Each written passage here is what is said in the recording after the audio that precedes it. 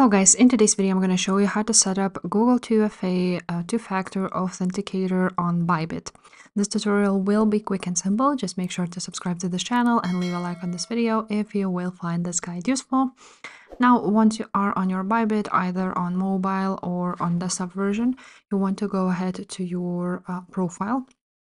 And from here, you want to go ahead on security right there.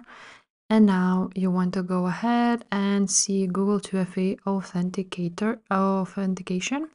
So you want to go ahead and toggle on this. And now you want to go ahead to your Gmail account and you have to receive a verification code which you need to enter here. After that, you will need to install Google Authenticator application on your phone. If you already have it, just click continue. And you want to copy the key. Then click next.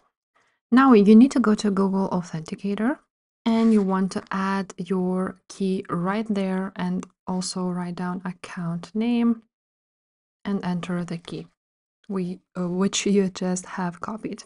After that, you will see your code right there, which you want to click on and copy and paste to ByBit.